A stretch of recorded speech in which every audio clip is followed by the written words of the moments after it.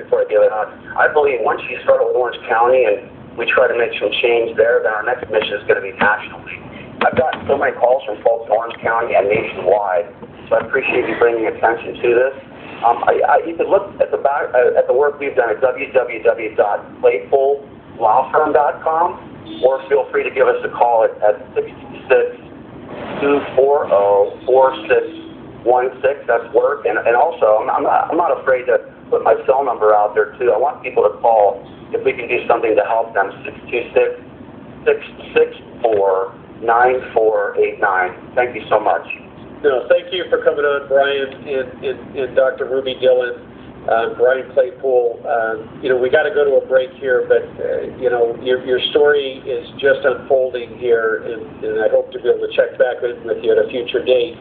And also, we're going to have a rally. I'll tell you more about that to demand an audit of CPS in a number of counties. You're listening to the Jazz McKay Show on 1560 AM, 97.7 FM, KNZR.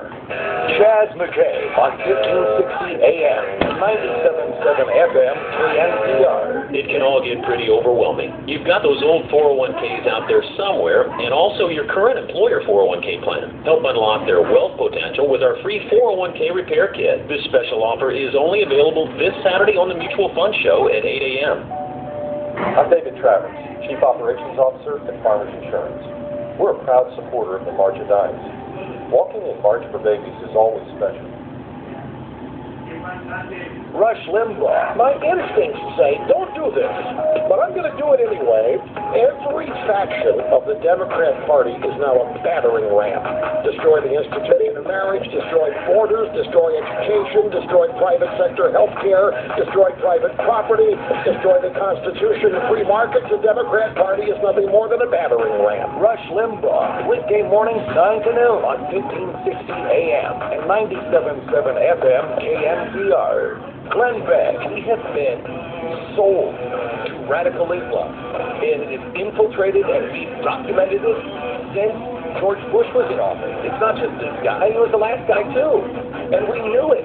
The minute we saw George Bush standing in a mosque saying, you know what, guys, Islam is a religion of peace, we knew something was wrong. Glenn Beck, weekday morning 6 to 9. On 1560 AM and 97.7 FM KNZR. Coast to Coast with George Noory. Something bizarre happening in Idaho.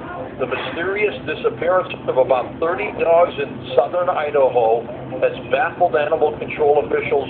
The missing canines range widely in size, breed, and age. The dogs seem to vanish into thin air, they say, and they are baffled why. Coast to Coast with George Noory, weeknights at 10 on 1560 AM and 97.7 FM KNZR. Mark Levin on KNZR. Nobody gets under their skin on the left as much as I do. And believe me when I tell you I'm proud of it.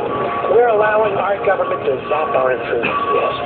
Just as we are, pessimistic about the future. This is the mindset of the left. This is their psychology. This is Obama. We're not helping anybody. The Mark Levin Show on 1560 AM and 97.7 FM KNZR. Got gridlock on eastbound Roosevelt Highway. You'll find it slowing from parking to the 99. Tune into KNZR's Time Saver Traffic, and Tony Lee will help you get around the gridlock. Northbound on the I-5 traffic backs up from Port to Home Wayfind Road, and get you to your destination safely and quickly. The 99 is open all the way through. Current County and into Fresno, and that means both directions are clear. Chevron Time Saver Traffic. I'm Tony Lee, Chevron Time Saver Traffic. Only on 1560 AM and 97.7 FM. KNZR. And when we talk about guns, everything from hunting, legislation, self-defense, if it has to do with firearms, we are going to talk about it. We hope you tune in each and every Sunday right here, 1560 AM, 97.7 FM, KNZR, or you can listen to the podcast at knzr.com. Doing the work that other conservatives are afraid to do. It's Jazz McKay on 1560 AM and 97.7 FM KNZR. You're listening FM KNCR.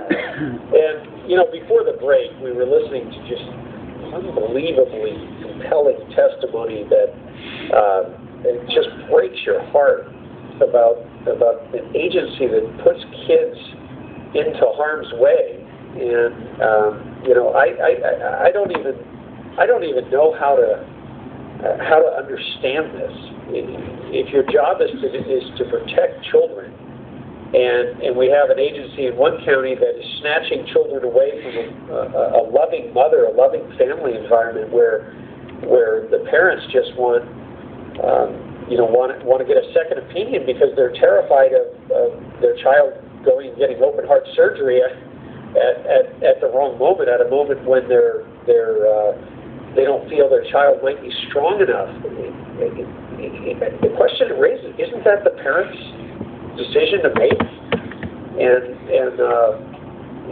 you know, who ultimately is in charge of your health care?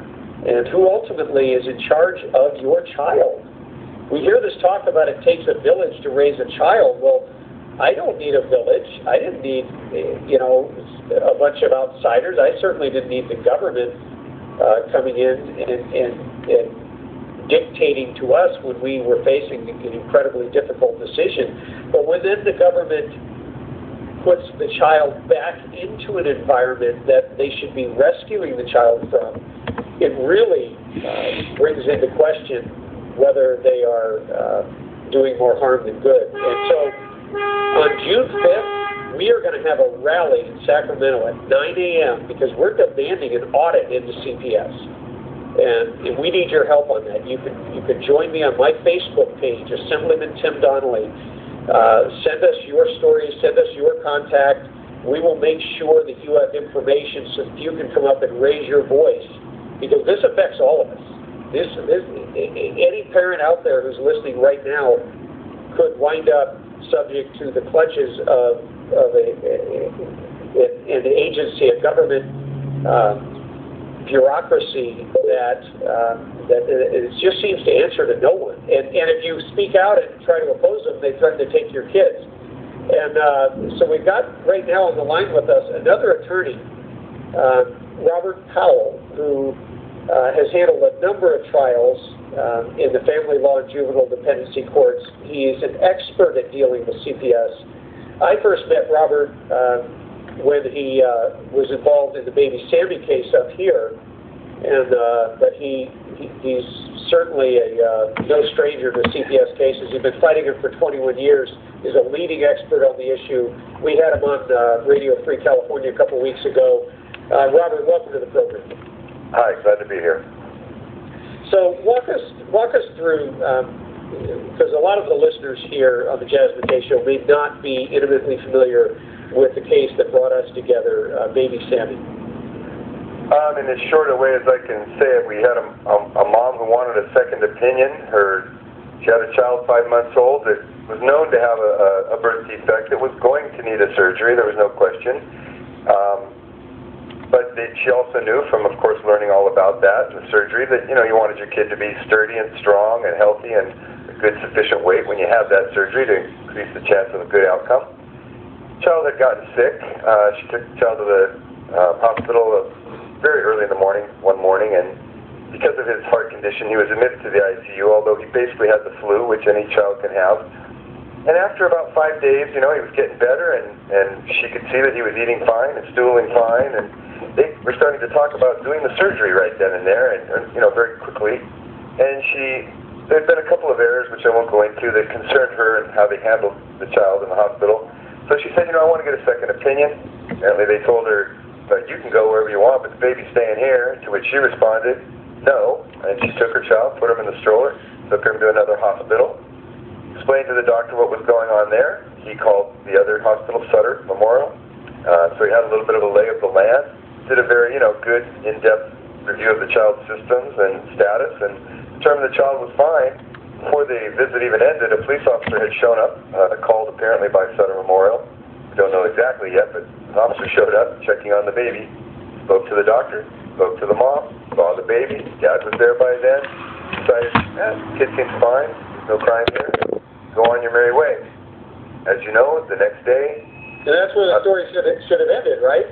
yeah, should have ended there. And if not, there was another chance for it to end, and that was the next day, when for some reason CPS decided they were going to come out there with 2 social workers, 5 police officers, so clearly they weren't coming out to talk to them, see the baby. You don't need 5 police officers to see the baby.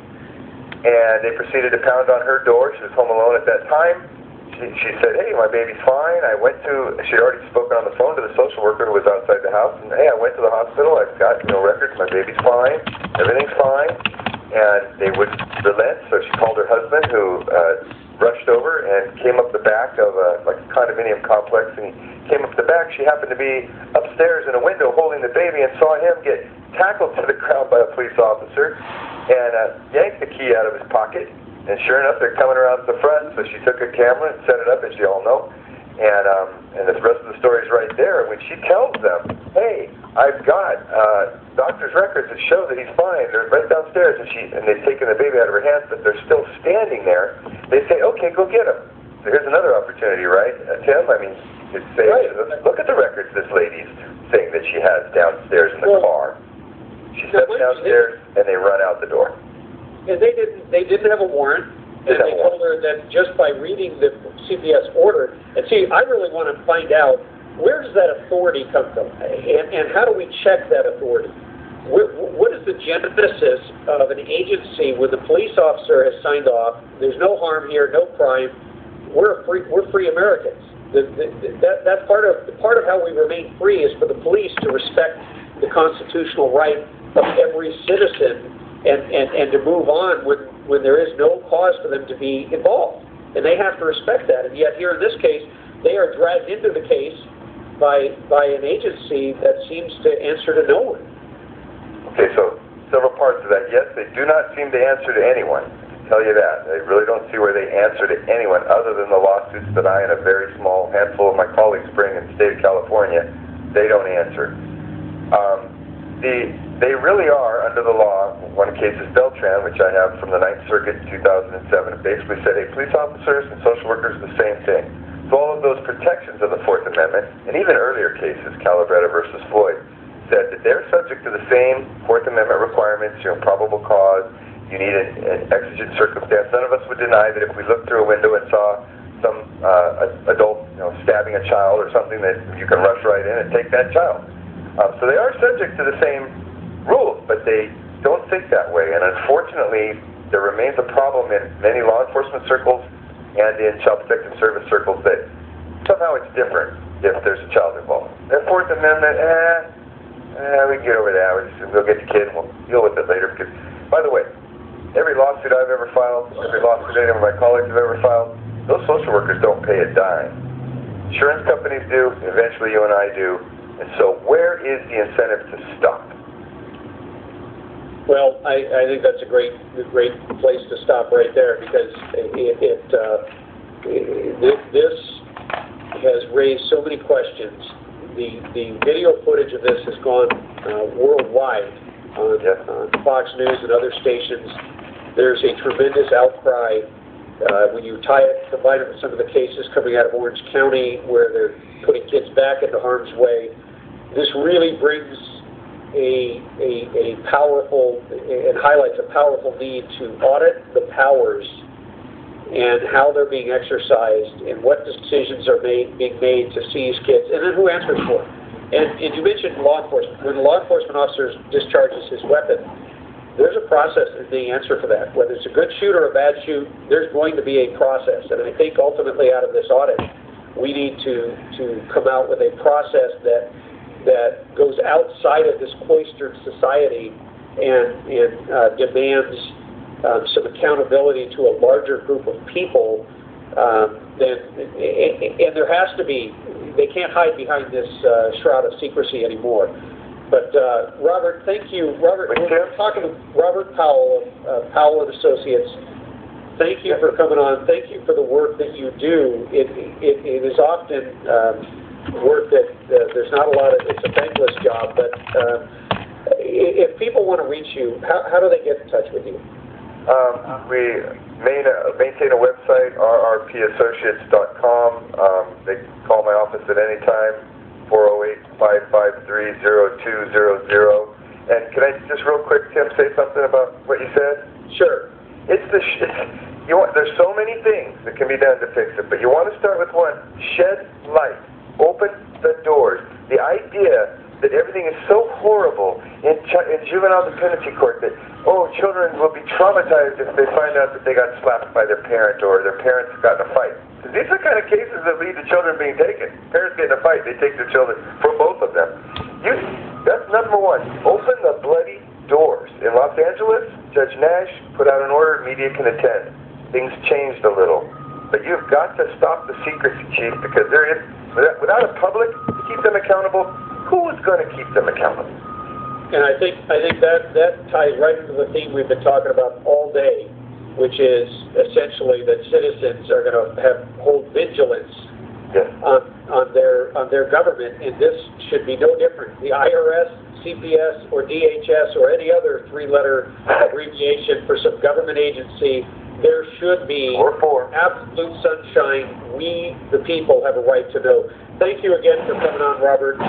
We've got to go to a break here, but you've been listening to the Jazz McKay Show on 1560 AM, 97.7 FM, KNZR. More coming up after the break.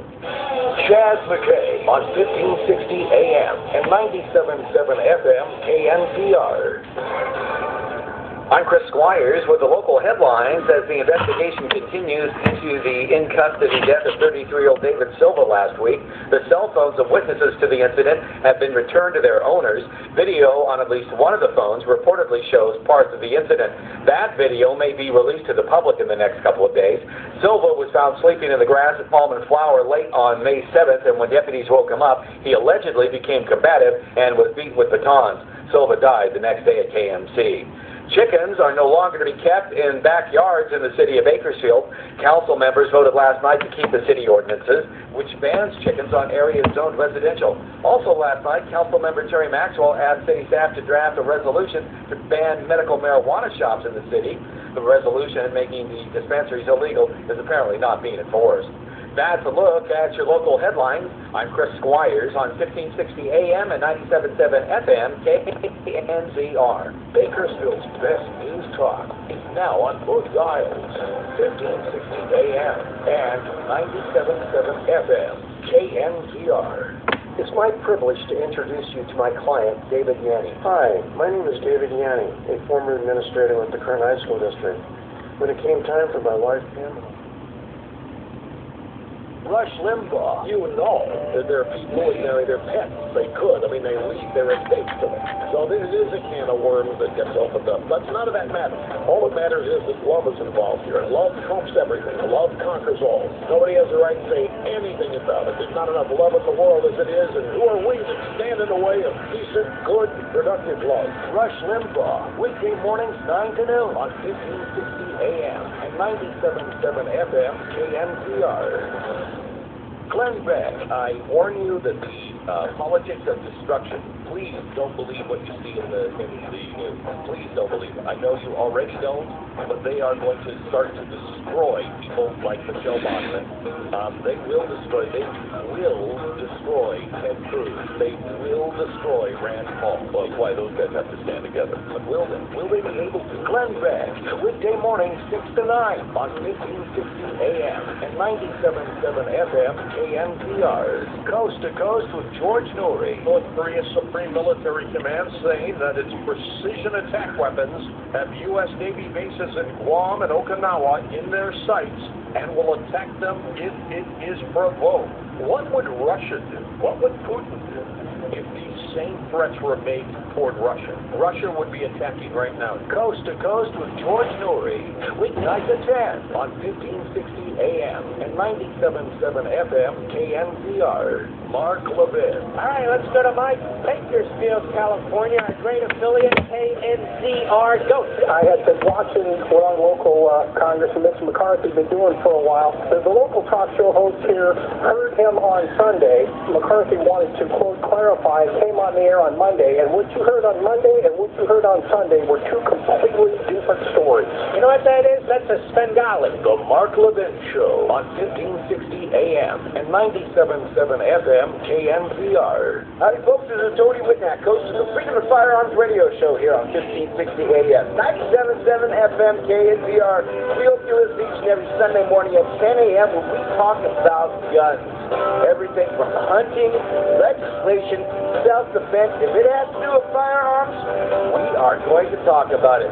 We hope you tune in each and every Sunday right here, 1560 AM, 97.7 FM KNZR, or you can listen to the podcast at knzr.com. Our UN Insider, KNZR Insiders get special invites to KNZR events.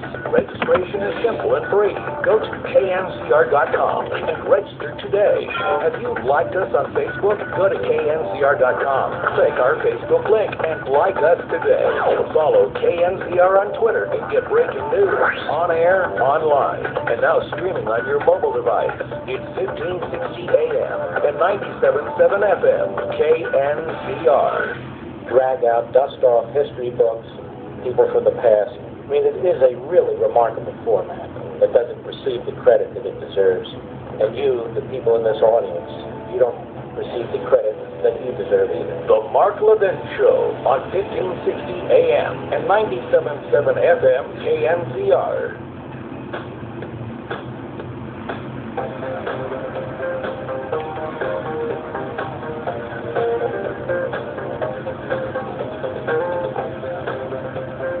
Chaz McKay on 1560 AM and 97.7 FM KNZR.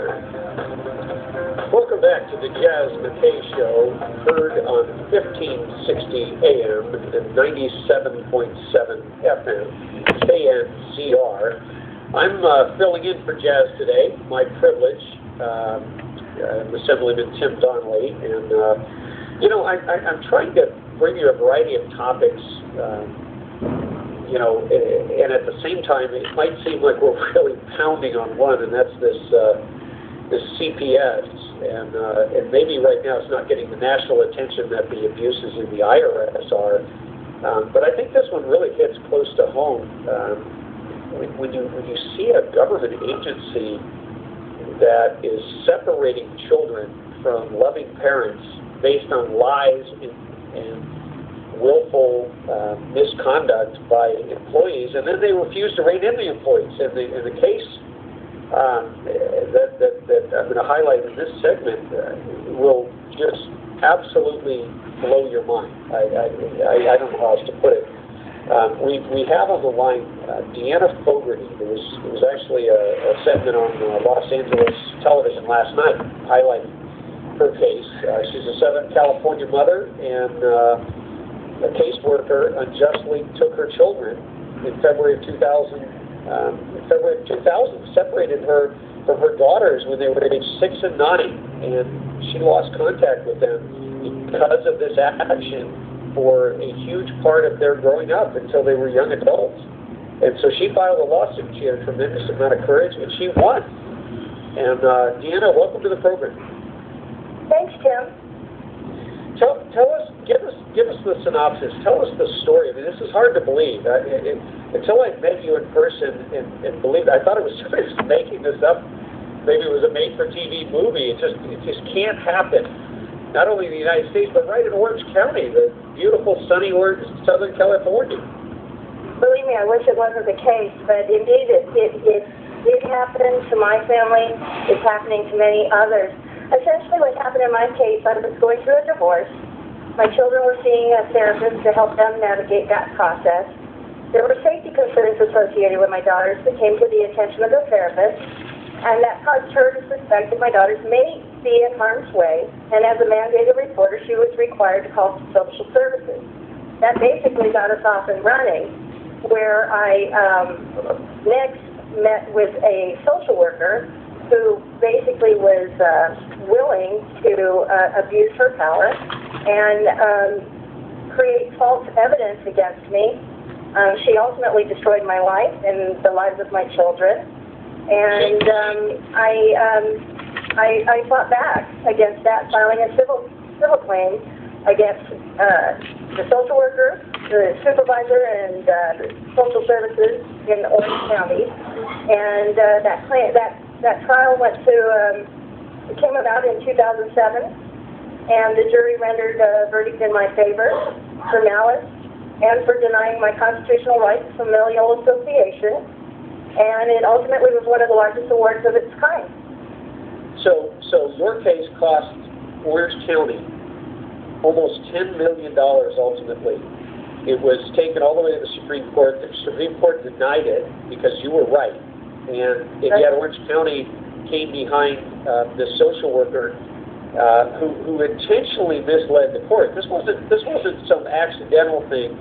Walk us through that, because it's shocking what she said to you. She said, "You will submit to me."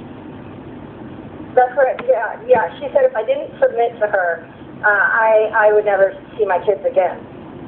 And you would think after she did what she did, and you went into a court of law and proved beyond a shadow of a doubt that she did this, and the jury on the much higher threshold, for a court finding, actually came through and awarded you this judgment based on malice, which is a much higher threshold.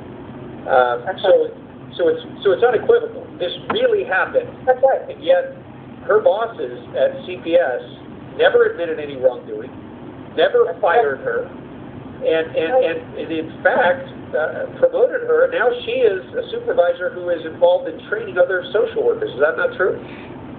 Yeah, that's my understanding, that she went on to be promoted and ultimately training others to do exactly what she did against me and other families. What she's doing today, I believe she still works for social services. In what capacity, I don't know. But, it's very disturbing that this agency is given this kind of power.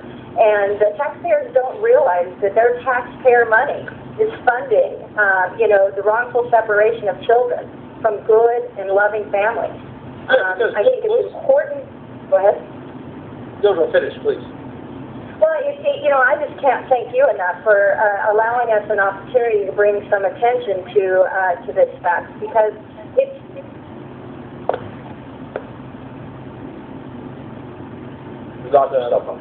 Oh, that's too bad. If you get Deanna back, that would be great.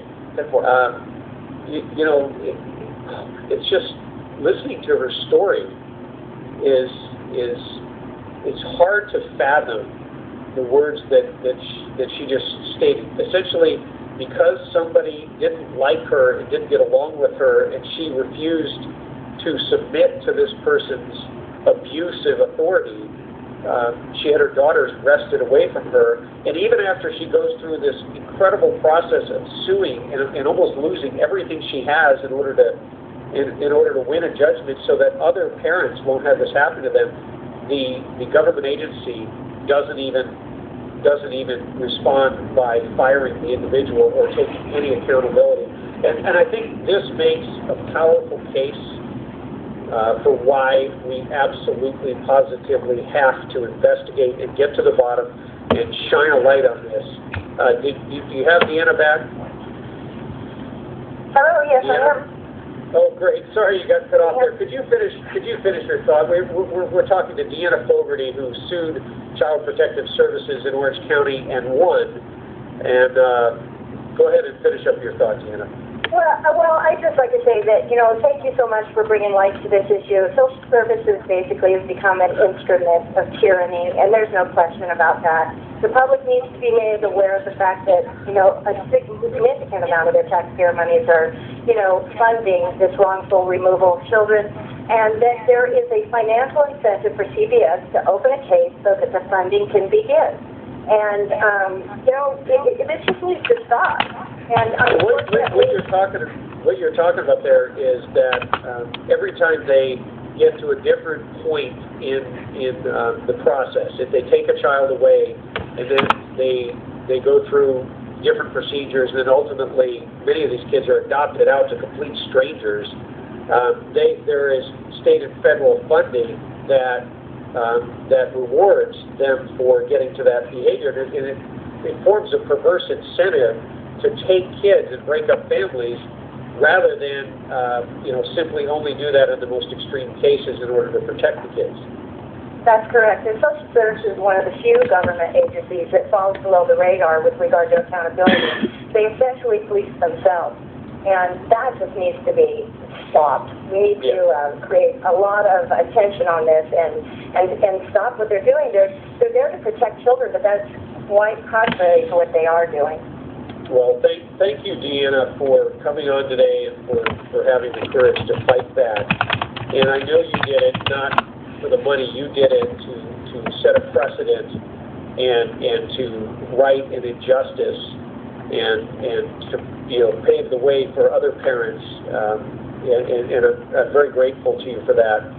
And you know what, I'm looking forward to the rally on the 5th and hoping that you'll be able to make it and speak at that, because people need to hear this story. Absolutely, and it's my honor. Thank you so much, Tim. You got it. Well, we're going to audit CPS. We're going to shine a bright light, but we're not going to do that right now. We're going to do that starting on June 5th, and we need your help. But we've got to go to a break here. You've been listening to the Jazz McKay Show, heard on 1560 AM, 97.7 FM, KNZR. Jazz McKay on 1560 AM and 97.7 FM, KNZR. Hello to my Tehachapi and Bakersfield friends and family. This is your neighborhood pizza man, Frankie the Finger from Rush Limbaugh. I don't know what is so hard about getting me right. I'm on 15 hours a day. It's free. What is so hard to understand about what I say? I have never said that low information voters are stupid. I just said they don't know what they think they know. They are prisoners to the media, which has dumbed them down. Rush Limbaugh, weekday mornings 9 to noon on 1560 AM and 97.7 FM KNZR. Glenn Beck, they want control of your information. They want control of the media. They want control of your guns. They want control of the food. They want control of your money and the banks and how you spend it. They want control of your movement here and there and everywhere through the TSA. I'm sorry, that would only be an out-of-control government that would do that. Glenn Beck, weekday morning 6 to 9 on 1560 AM and 97.7 FM KNZR. George Noory, Voyager 1, launched in 1977 to explore the outer planets, has now passed into a new region on its way out of the solar system. The spacecraft now about 11 billion miles away, and it's still functioning finally. It's still sending little things about what it's uncovering. Truly amazing. Coast to Coast with George Noory, weeknights at 10 on 1560 AM and 97.7 FM KNZR. Mark Levin on KNZR. Republicans, conservatives, thoughtful independents. We're Americans. We are allowing our government to drag us down. Keep your hands off our money. Keep your hands off our businesses. Keep your hands off our seniors, off our children. Keep your grubby hands off our society. And your Obamacare sucks. The Mark Levin Show on 1560 AM and 97.7 FM KNZR. 7 FM KNZR. Welcome back to the Jazz McKay Show on 1560 AM, 97.7 FM KNZR. I'm your guest host, Assemblyman Tim Donnelly, and I just left the Assembly floor not too long ago, and there was a bill heard today, AB 711, and I first encountered Jerry Upholt, who is a lobbyist representing the firearms retailers. He came to the Appropriations Committee and testified, and he gave me such a unique look on this and really kind of showed us what was underneath the stated intent. It sounds like they just want to ban lead lead ammunition used in hunting, and that's what it seemed like on the surface. But once I heard Jerry's testimony, I had to have him on the air. Jerry, welcome to the program. Thank you. Pleased to be here.